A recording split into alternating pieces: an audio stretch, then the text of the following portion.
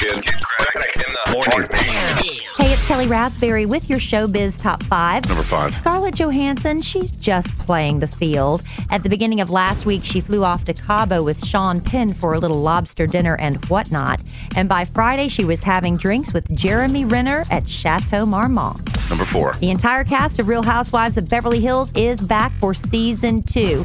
There were questions about Camille Grammer and Kim Richards returning, especially after Camille kept crying she was being painted as the bad guy. And Kim was also not too thrilled when she was outed as an alcoholic, when she says she most obviously is not. But we do know that both ladies are back and they're already shooting scenes for season 2. Number 3. Justin Bieber already shook things up with a new haircut, but can the ladies handle the Biebs sporting a stash?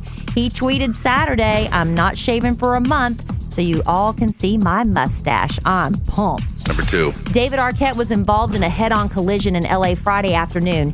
He's so serious about maintaining his sobriety, he refused all pain medication. He tweeted about that and also says it's a miracle the woman he hit was uninjured. It was sort of David's fault.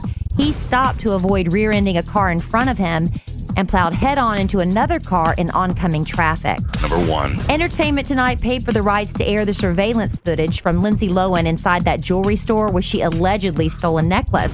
Lindsay is thrilled about it. She thinks this is going to prove what she's been saying all along, that the jewelry store owner is only trying to capitalize on her fame to get paid. The prosecutor even asked the jewelry store owner, "Please don't do this," but he worked with a broker to peddle this tape to the highest bidder. And you can watch it tonight on Entertainment Tonight. That's your Showbiz Top 5. Kidd Kraddick in the morning.